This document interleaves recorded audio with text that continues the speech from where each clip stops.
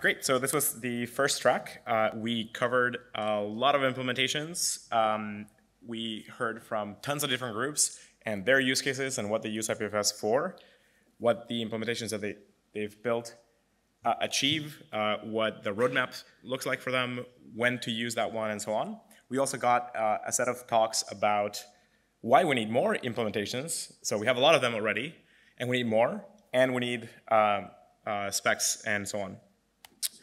We had a ton of really good learnings and takeaways around all the things that we need for implementations to improve, and areas that we need more implementations and so on.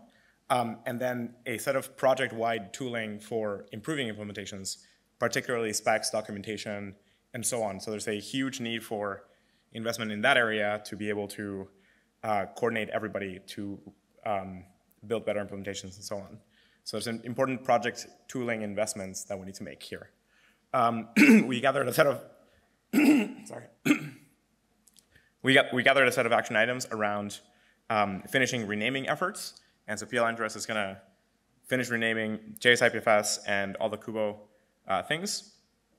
We want to advance JS IPFS development to decouple JS IPFS and Kubo to let them evolve in different directions.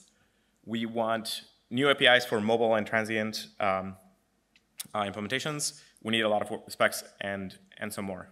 And there's some important kind of cross-wide implementation things that are needed, like encryption standards and capabilities and so on.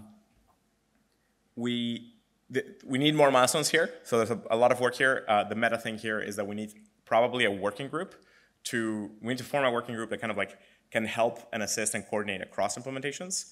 So we need to find that working group, and we need to generate some more milestones.